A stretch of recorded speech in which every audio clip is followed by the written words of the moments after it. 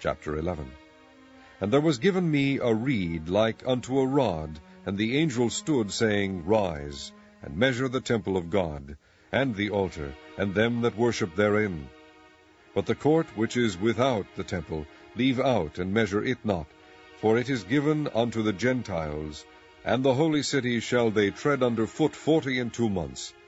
And I will give power unto my 2 witnesses, and they shall prophesy 1,260 days, clothed in sackcloth. These are the 2 olive trees, and the 2 candlesticks standing before the God of the earth. And if any man will hurt them, fire proceedeth out of their mouth, and devoureth their enemies. And if any man will hurt them, he must in this manner be killed. These have power to shut heaven, that it rain not in the days of their prophecy, and have power over waters to turn them to blood, and to smite the earth with all plagues, as often as they will. And when they shall have finished their testimony, the beast that ascendeth out of the bottomless pit shall make war against them, and shall overcome them, and kill them. And their dead bodies shall lie in the street of the great city, which spiritually is called Sodom and Egypt, where also our Lord was crucified.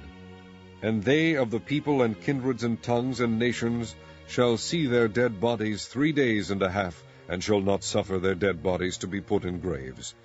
And they that dwell upon the earth shall rejoice over them, and make merry, and shall send gifts to one another, because these 2 prophets tormented them that dwelt on the earth. And after 3 days and a half the Spirit of life from God entered into them, and they stood upon their feet, and great fear fell upon them which saw them. And they heard a great voice from heaven, saying unto them, Come up hither. And they ascended up to heaven in a cloud, and their enemies beheld them. And the same hour was there a great earthquake, and the 10th part of the city fell. And in the earthquake were slain of men 7,000, and the remnant were affrighted, and gave glory to the God of heaven. The 2nd woe is past, and behold, the 3rd woe cometh quickly.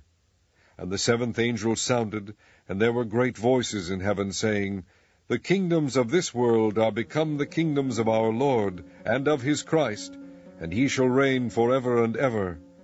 And the 24 elders which sat before God on their seats fell upon their faces, and worshipped God, saying, We give thee thanks, O Lord God Almighty, which art and wast and art to come, because thou hast taken to thee thy great power, and hast reigned.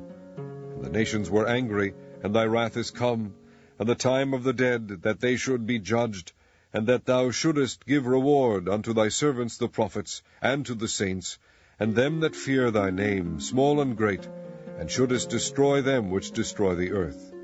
And the temple of God was opened in heaven, and there was seen in his temple the ark of his testament, and there were lightnings and voices and thunderings and an earthquake and great hail.